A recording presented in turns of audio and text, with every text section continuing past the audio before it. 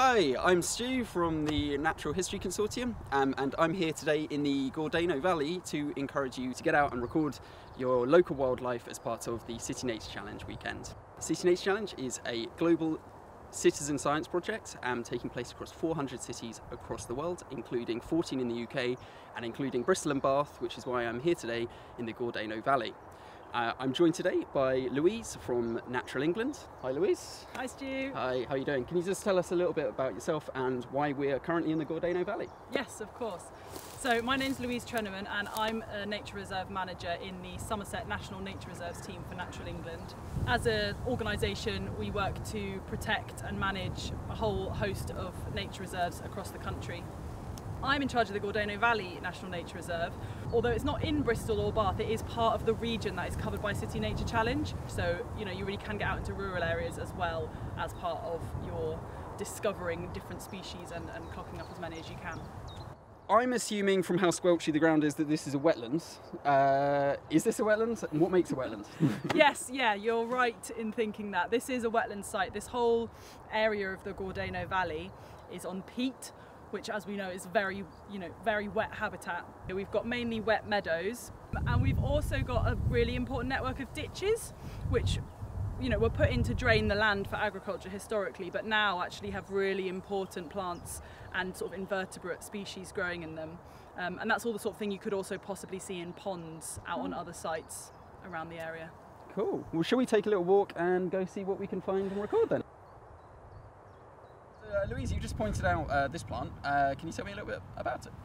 Yeah, so this is meadowsweet. At the moment, it's really quite small, but as this sort of growing season, as the spring goes on, those leaves will get a lot bigger. It's one of those plants that you can't miss because of the smell. As you're walking through a wetland, you'll kick up the smell of it. It smells really sweet, as the name would describe, and it's lovely, and it's an easy one to pick out even before it's flowering. It's got a sort of a red stem on it and quite distinctive leaves. Yeah. The City Nature Challenge, the way that all the records are done are through the free app called iNaturalist, which can be used on any smartphone, and just take a photo of it and upload it so that it's used in the database. So just as we stood up just now, I just noticed all the bird song. Like, what kind of bird is that, and what's going to be out in late April during the challenge? Yeah, so as spring starts picking up, the birds obviously really start singing as they're starting to establish breeding territories, set up nests, all that sort of thing. What we can hear at the moment, predominantly, is I can hear a chiff-chaff, which is a really distinctive bird that you just can't miss. It wants to be heard. And I can also hear a skylark in the background, which are lovely birds, and you'll find them not just on wetlands.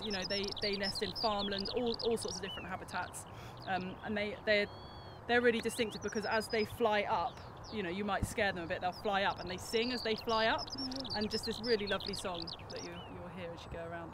Other birds you get sort of more specifically in a wetland, you might get little things like reed warblers, which nest in amongst the reeds. They build these lovely nests where they knit together lots of reeds in a little ball. You might see reed buntings, and just all the sort of host of normal things that you probably know already. Great tits, blue tits, blackbirds, that sort of thing will be through these sort of scrubby edges around the wetland as well. Oh, amazing. Cool. Well, hopefully we'll see some of those in a second then. Let's keep going. Yeah. So we've just seen a pair of roe deer run across the field. They're not an issue here. Some places you have deer that are a major issue. Down in the valley here, we see them running around. You get all sorts of mammals down here. Most of them, you won't see little rodents running around that the barn owls are hunting for. But moving through the landscape, the roe deer are sort of the easiest ones to spot because they are bigger and they all get flushed out as you're walking around.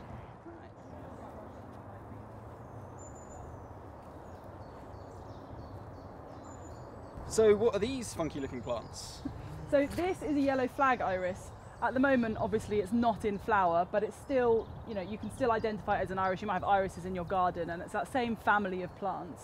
Okay. But by the time the challenge comes around, hopefully these should be in flower, and they have a lovely yellow flower, hence the name. You can't miss them. You'll find them in ponds. They grow in sort of standing water as well as around the edge of wetlands, so you're quite likely to see them in quite a lot of different places. You don't have to be out in a wetland. Nice, fantastic. So, like, for example, along this ridge here, what kind of things will we be finding in the woodlands, say, compared to down here? What's really nice about the Gordano Valley is, as well as this sort of wet valley bottom you've got here, there's also two ridges that run along either side of the valley, which are limestone ridges. So up there you've got grassland, which has really interesting flora. There's also ancient woodland, so you'd see a lot of different, obviously lots of different trees. There's one particularly that's a small leaf lime ancient woodland up there, which is really interesting.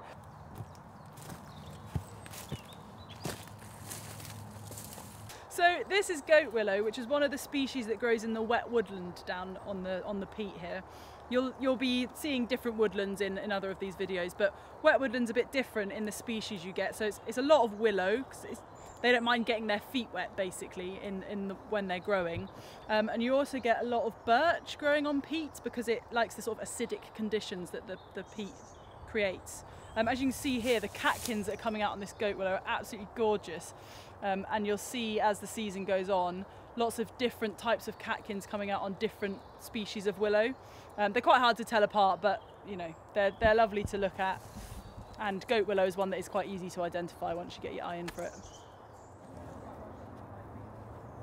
Thank you so much for today's walk, Louise, and to everyone at home, make sure that you head out on the 30th of April through to the 3rd of May for the International City Nature Challenge weekend. Download the iNaturalist app. I've been recording today and I've got around 30 different species of wildlife just within this last hour's time, so just make sure that you're recording the nature out there, and thanks again to Louise.